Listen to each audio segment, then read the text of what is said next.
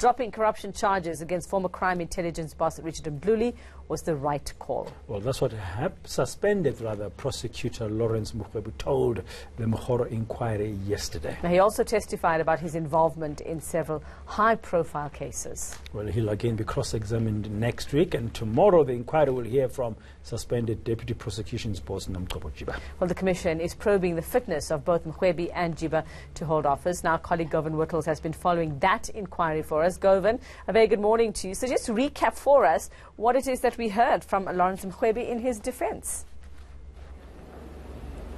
Well, Yuveka, most of what Lawrence Mrwebi was talking about was essentially reiterating his position that he took the correct decision.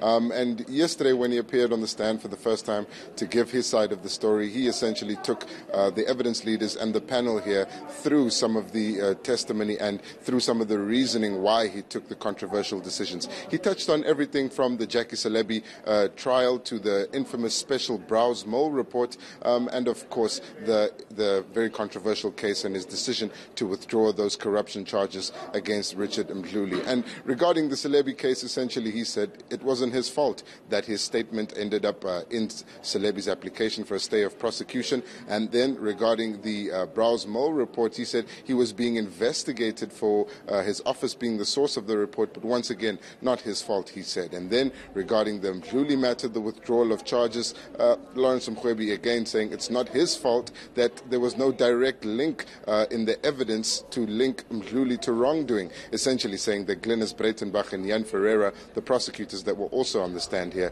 didn't do their job properly and were not able to establish that direct link. Of course, the other testimony that we heard from Breitenbach, Ferreira, and a host of others, including Willie Hofmeyer, points towards a substantial case that the NPA had against Richard Mdluli, and they are still maintaining that those charges should not have been dropped. So that was the gist of Lawrence Mrwebi's testimony. Of course, he didn't undergo any cross-examination. That's because Mrwebi will be led on his evidence, or has been led on his evidence, and now they'll lead Mokgoro Jiba before they start cross-examining either of them. So Jiba is expected to take the stand today, actually, and it will be the first time that she has ever spoken in public about a range of issues. Of course, there's a lot to respond to here, because as Willie Hofmeyer said, they are accused of being the reason why the NPA slid into a state of dysfunctionality. That's being contested by their attorneys, but there should be more argument around that in today's hearing.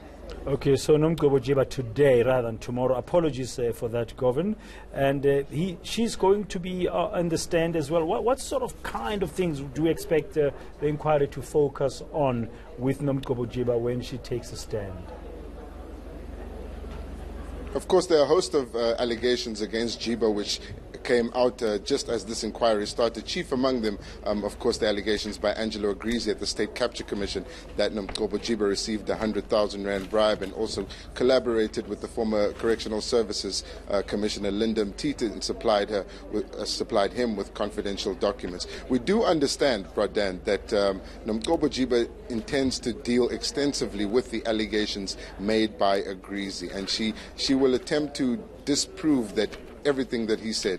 So basically, we've heard from her legal representative that they'll try to deal with that immediately, and then they'll move on to other matters, such as the allegations that she pursued racketeering charges against the former head of the Hawks in KwaZulu-Natal, Johan Boysen. Of course, Jiba pursued those charges relating to the Cato Manor Violent Crimes Unit, and Johan Boysen was on the stand here, and he said he believes he was being pushed out for pursuing high-profile investigations. Of course, that was disputed by her attorneys. Then there's the evidence by Willie Hofmeyer. He's pointing towards Jiba as being the reason why high-profile cases were being taken off the roll, in Willie Hofmeyer's words, to please politicians. Those are some of the most serious allegations against her, and those are the ones that will have to be tested after evidence has been led. But for most of the day, we're expecting just to hear from her, and then next week, or perhaps tomorrow, we may start the cross-examination.